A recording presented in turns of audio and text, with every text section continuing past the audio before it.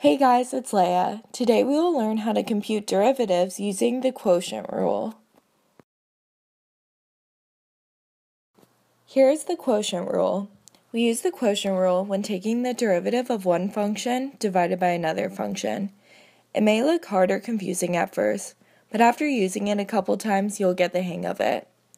My high school teacher also had us memorize it by repeating the second times the derivative of the first minus the first times the derivative of the second over the second squared, where the first is the function f and the second is the function g. It may seem like a lot to remember, but after saying it to yourself 15 times, you'll be good to go. Let's see some examples. Here's our first example. We want to compute the derivative of 3x plus 9 over 2 minus x. We see that we have one function f divided by another function g, so we can use the quotient rule. This equals 2 minus x times the derivative of 3x plus 9 minus 3x plus 9 times the derivative of 2 minus x all over 2 minus x squared. We compute the derivatives of 3x plus 9 and 2 minus x using the power rule and constant rule and plug in those values. Now we can simplify this and get 15 over x minus 2 squared, our answer.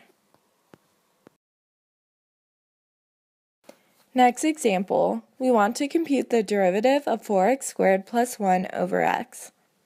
We see that we have one function f divided by another function g, so we can use the quotient rule. This equals x times the derivative of 4x squared plus 1 minus 4x squared plus 1 times the derivative of x all over x squared. Next, we compute the derivatives of 4x squared plus 1 and x. We will do so by using the power rule and constant rule. We substitute these values back into the equation, and this simplifies to 4 minus 1 over x squared, our answer. Last example. We want to compute the derivative of the square root of x over x squared. We see that we are dividing a function f by a function g, so we can use the quotient rule to compute the derivative. This equals x squared times the derivative of the square root of x plus the square root of x times the derivative of x squared all over x squared squared. Next, we compute the derivatives of the square root of x and x squared. We'll plug in these values back into the equation, and this simplifies nicely into negative 3 over 2 times x to the 5 halves, our answer. Computing derivatives using the quotient rule can get a little messy and confusing.